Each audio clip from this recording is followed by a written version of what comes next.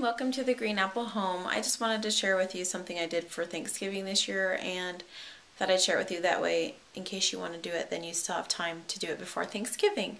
But what we did this year, and I did it in college, so I guess I was just remembering and brought it back.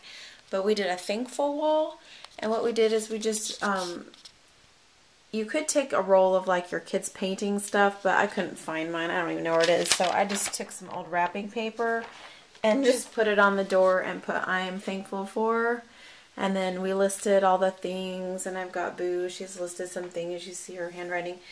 For my 2-year-old, I ask her what she is thankful for, and sometimes, you know, she responds with different things. I say, what do you like?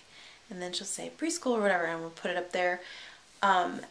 So it kind of, sometimes you feel like there's not a whole lot to be grateful for, but really, there are so many people that have less than us, and I don't want to be preachy about this or anything, but really it is the season of gratitude. It was just important for me this year to express it, like verbally, out loud. I am thankful. And I've seen a difference just in the way I'm going about my day, just trying to think every day of something to put on this wall. And some days, you know, are better than others.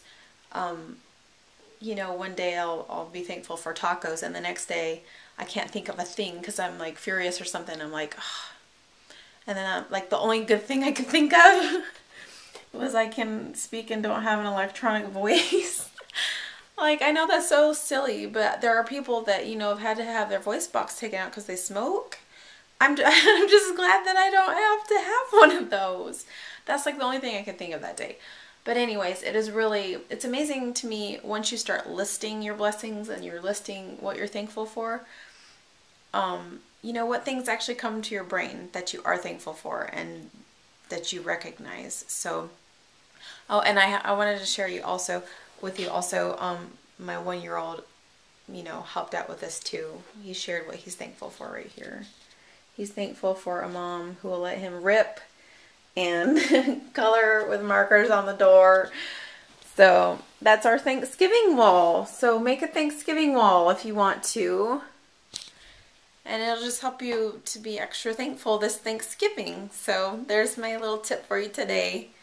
And thanks for watching. We'll see you next time on The Green Apple Home.